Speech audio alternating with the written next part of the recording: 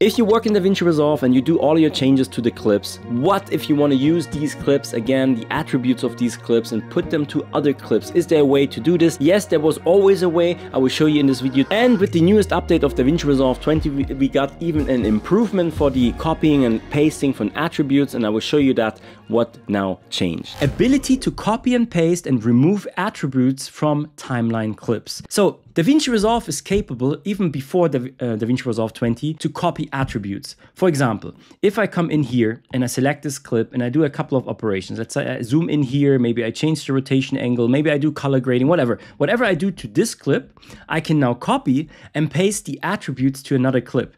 In the past, you had to come to the edit page to do this. And on the edit page, it's very simple. If you have a keyboard, you can just click on this one, copy, and then select the other clip, right click, and then say paste attribute or option V, then this window is coming up. Now, even on the cut page, they changed that. So you can now come in here, right click if you don't have a keyboard. So longer press with your pencil and then say copy. And now I can come here to my new clip where I want to apply everything, longer press, and then say here, paste attributes or option V.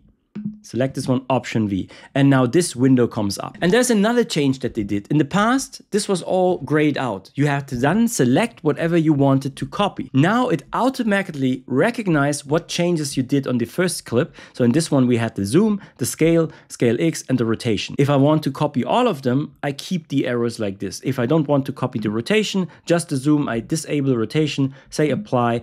And now this clip, if I check out here in the inspector, the transform and the zoom is changed, but not the rotation. And of course, you can do this even, let's undo this one. I could also select multiple clips like these ones, right click, paste attribute, paste all of the attributes from that one clip. This is even how you can copy color grades if you are working in the edit or cut page. So this was just one of the many new features that we got with DaVinci Resolve version 20 here on the iPad. I created a complete video breaking down all of the features because there's a couple of features that you definitely should know about because they can make your editing work so much easier, so much faster. Definitely check out the video here. I will link this one here. And if you found this helpful, hit like, subscribe. By the way, I'm Daniel, and on this channel, it's all about DaVinci Resolve and Final Cut Pro. And yeah, see you in the next video.